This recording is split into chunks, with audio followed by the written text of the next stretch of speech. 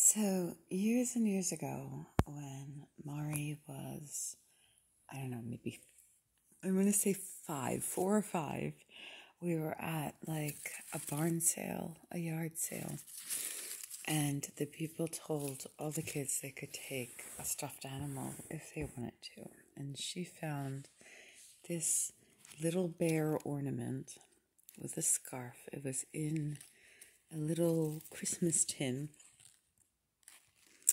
And everybody else took like these giant, ridiculous stuffed animals.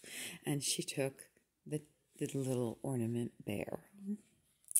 And so ever since then, it was her special bear ornament, her little bear. And it sits and everything. And that year, and none of us can remember exactly how it happened.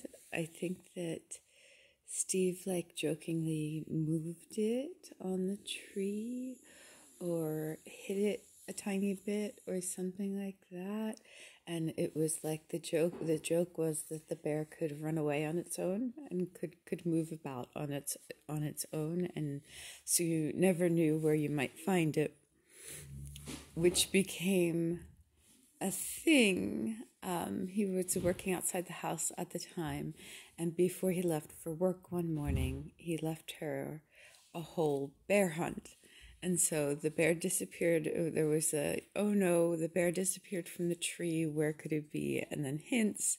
And they went all through the house, ranged all through the house, where she had to find each hint and follow it until she found the bear. And I think that the first year he was just on the other side of the tree, the first time that they did it.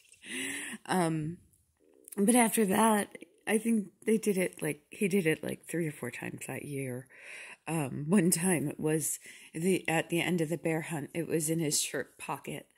And the bear would show up all over the place. So it was the big joke that the bear could travel on its own and end up almost anywhere.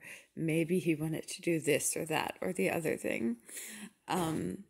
So then when Serafina came along,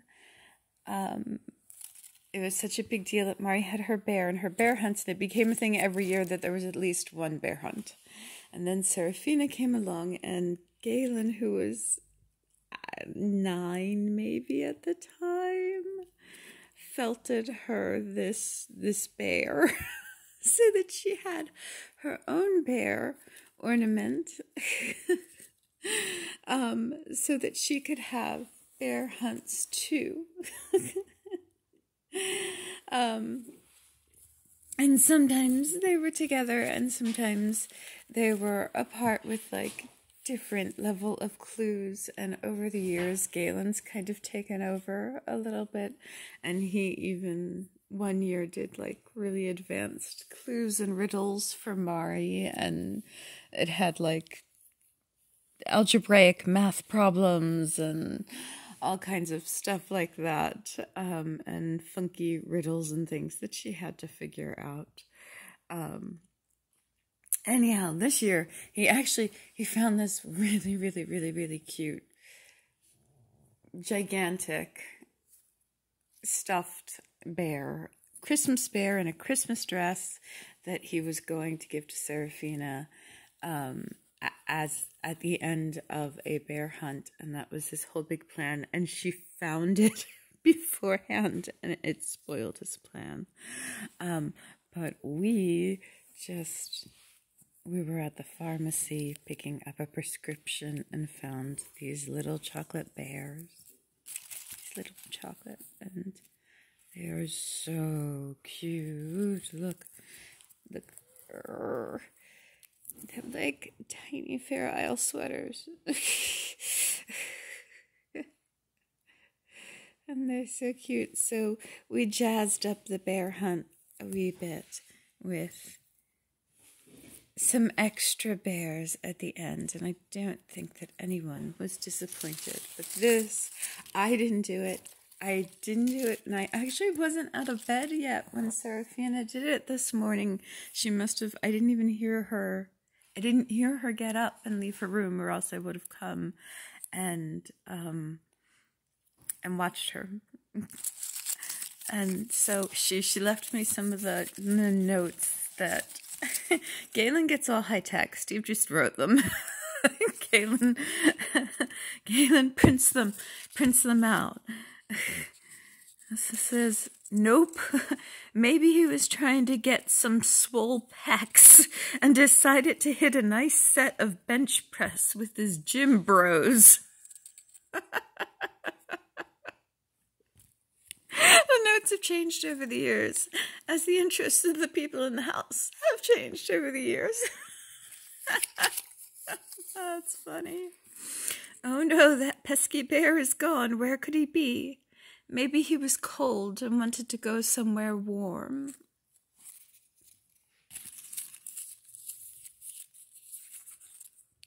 Apparently not. Maybe he wanted to help himself to some frozen berries. Oh, I think I know which one comes after this one, because I'm reading these out of order. This was just a pile of some of the ones she kept that were handed to me.